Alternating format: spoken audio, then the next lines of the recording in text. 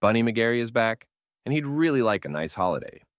Somewhere with hot weather and cold drinks that come with little umbrellas for reasons he never understood.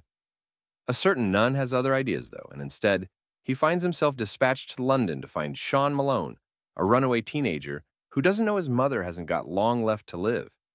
The only leads Bunny has are a last known address for the deadbeat dad Sean had gone in search of, and some letters the teenager had sent to his mom, one of which included a picture of him with the current heavyweight champion of the world. It quickly emerges that Sean is caught up in some very nasty business, and Bunny, out on his own and in a city he doesn't know or particularly like, is his only chance at survival. Join Bunny on his latest adventure in the increasingly inaccurately titled, yet nevertheless million-selling Dublin Trilogy.